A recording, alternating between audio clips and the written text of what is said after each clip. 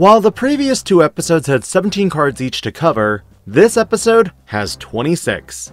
I'm not going to do too much for the opener other than today's set review episode looks at the remaining spirits of the 10 legendary warriors. But Bandai also threw in some flavor here too with not just the human, beast, and ancient forms, but their level 3s and 5s as well. And for some, even a level 2. Kozenimon was the only level 2 that did not seem to have a place when I was breaking down the cards. And at this point with zenimon, I just assumed that because they're metal-based Digimon, they go here. So starting with the steel elements, Kozenimon is a level 2 that all turns, once per turn when this Digimon deletes an opponent's Digimon in battle, draw 1. At some point, Bandai, you're going to have to give some generic draw power to black. Someday. With zenimon, this Digimon is the second variant of memory blocking for black. One upgrade from Chumon though, is the DP body size. Considering a majority of effects in this set are memory gained from tamers, it's not as useful, but still could be useful for black decks now that they have so many floodgate options. That aside, mercurymon is the newest black hybrid, and yes, it maintains its consistency in its original color. On play and when digivolving, until the end of your opponent's turn, your opponent's effects can't return this Digimon to the hand or deck. Kind of nice. This Digimon can also slide Evo from Sephirothmon for a cost of 0, and has an inheritable that gives a plus 2000 DP on the opponent's turn. Sephirothmon, the Beast Spirit, has the same inheritable, but allows you to on-play and when digivolving, place one level 4 or lower card with the hybrid trait other than Sephirothmon from hand or trash as the bottom Digivolution card to activate one on-play effect on the place card as the effect of this Digimon. And believe me, there are a lot of hybrids with on-play effects moving forward. But since you can also utilize level 3s, this also adds extra searching. Wisemon, the level 5 form, isn't a hybrid itself, but it has blocker and an on-play when digivolving effect that reveals the top 5 cards of either player's deck, then returns the revealed cards to the top or bottom of the deck. Gleaning the top can be nice, especially if you end up going black-based Digimon. Ancientwisemon on play, and when digivolving allows you to play one black card with a play cost of 7 or less, without paying the cost and then trashing the rest. When this Digimon would leave, you may return one black level 4 or lower Digimon from the sources to your hand, or play one card without paying the cost. For floating reasons, I like this card as well in sealed. And of course, like the other ancients, you can digicross with Mercury and Sephirothmon. Shadowseraphimon Ace is the last card to discuss with mercurymon, as mercurymon defeated Seraphimon and then goes into this form in the series. It has the normal blast digivolution requirements and overflow cost for level 6, but also provides a blocker and an on-play when digivolving effect that de-digivolves 3 on one of your opponent's Digimon. Additionally, when an attack target is changed, one of your opponent's Digimon gets minus 5000 DP for the turn.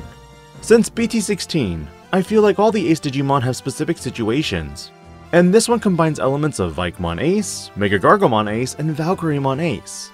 This card is especially nasty in the upcoming format with Black Blocker Mother Reaper. That aside, let's change gears and move to the spirits of Earth.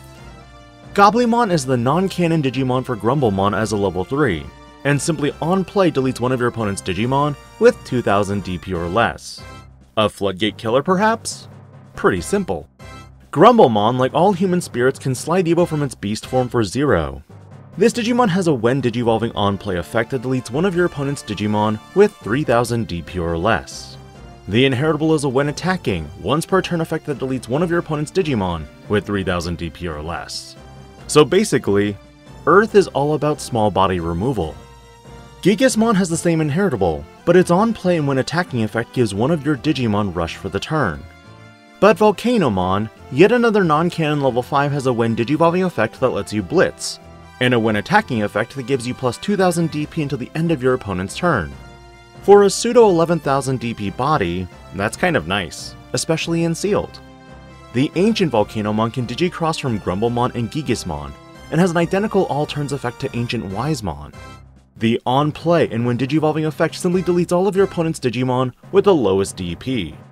In sealed, I love this. Removal is always great. Shifting from steel and earth to water, Lanamon's level 3 appears to be Syakomon for this set. This Digimon is a vanilla Digimon with a simple special ruling of being the aquatic type. Though there's not much else to say, other than this is the only Digimon so far that has a play cost of 2 in the set. Lanamon also returns in its same color identity, with an on-play and when digivolving effect that reveals the top 3 cards. Among them, you can add one with the aqua or sea animal in one of its traits to the hand, and place one as the bottom Digivolution card of any of your blue Digimon. The rest get bottom decked. Considering this adds more to Aegistromon, Jumbo-Gamamon, and even Shangpangmon, there's a lot of application for this, especially as we get more Digimon in this specific archetype. Which, calmaramon also slides back for a cost of 1, which is consistent with all the hybrids so far. This Digimon also has an on-play, and when digivolving effect where if a level 3 Digimon card is in this Digimon's Digivolution cards, you return one level 4 or lower Digimon card to the hand. If a level 3 Digimon card is not in the sources, you may place one from your hand as this Digimon's bottom Digivolution card. Both have when attacking effects that when attacking, once per turn you may return one level 3 Digimon to the hand. On the bright side, it makes it so that you can deal with floodgates preemptively that may prevent you from playing Digimon by card effect. Moving to the level 5s, not a hybrid, but Mermaidmon returns and has a when attacking effect that lets you play one blue level 3 Digimon card or one Tamer from the Digivolution cards without paying the cost. Meaning if you drop out a Tamer like Joe Kido or Tomihime, you can trigger their effects to trash Digivolution sources. However, in the sealed setting of all the level 5s, I probably love Volcanomon the most. As for Ancient Mermaidmon, the Digicross elements and playing a level 4 or lower Digimon card or returning one to your hand are all consistent with these Ancients.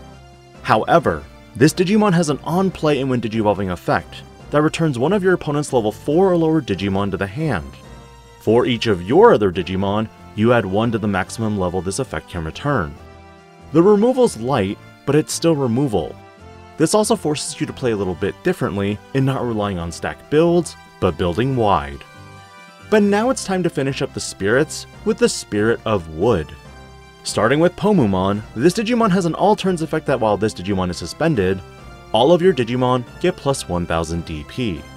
Still doesn't seem enough though for vegetation type Digimon. As for Arbormon, this Digimon is still consistent with all the other hybrids, but is different in its effects, which on play and when digivolving, you may suspend one of your green Digimon to suspend one of your opponent's Digimon or Tamers. But it's inheritable, simply suspends an opponent's Digimon. Conveniently, it also now offers a vegetation trait now in its card text, which makes it much better than the old variant because you can now utilize this with Mimi Tachikawa. Still, I've grown to dislike green's removal aspects because they're virtually non-existent.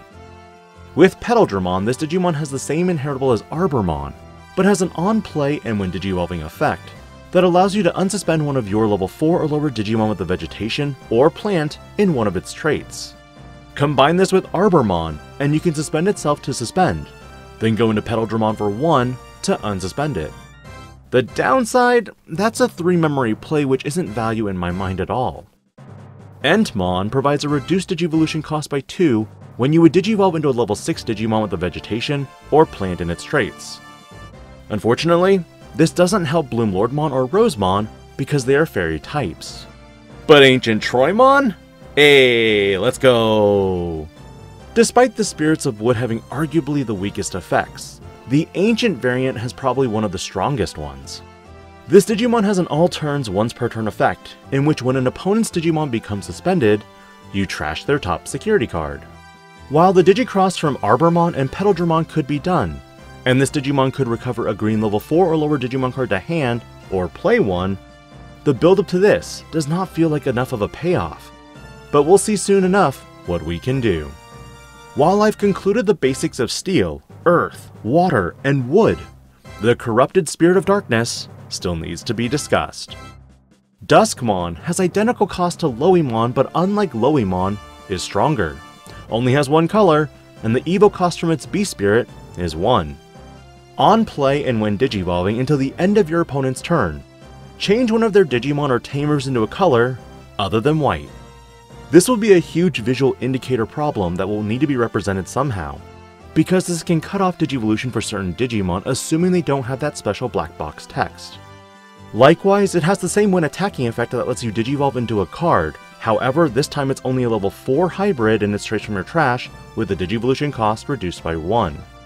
This is another change that cuts you off from going into level 5, but is more so for its slight evolution into a Beast Spirit.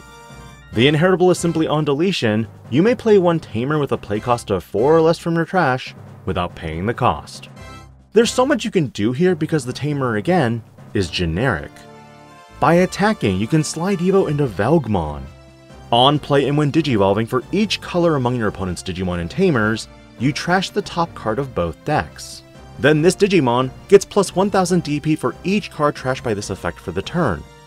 If your opponent had every color, red, blue, yellow, green, black, purple, and white, both players would trash 7 cards each, and this Digimon would be 21,000 DP.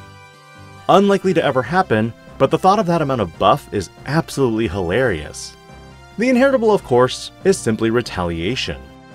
And while the human and beast spirits were featured in Frontier, like the other spirits, it felt like Bandai was hinting at canon Digivolution lines for this Digimon as well. With Oboromon, this level 5 undead Digimon digivolves from a level 4 for a cost of 3. On play and when digivolving, delete one red, green, purple, or white level 4 or lower Digimon. Then delete one blue, yellow, black, or white tamer with a play cost of 3 or less. Can we deny that this isn't canon or remotely relates to Duskmon? I think not. Finally, Zambamon is the last card to go over for this video. A level 6 Digimon that when any of your Digimon would digivolve into this card, for each color in your opponent's trash, reduce the Digivolution cost by 1. This is crazy in my mind because this could be a 1 cost or even 0 cost Digivolution Digimon. But there's actually a lot more to this as well. Your turn, for every 2 colors in your opponent's trash, this Digimon gains Security Tech plus 1 and gets plus 2000 DP. Of all the level 6s I've read, this is the most aggressive one for sealed, and if you find this, I'd probably use it.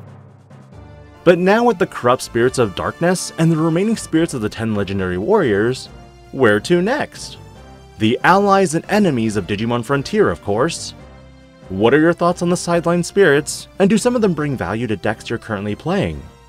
Let me know, and I'll catch you tomorrow on the next episode.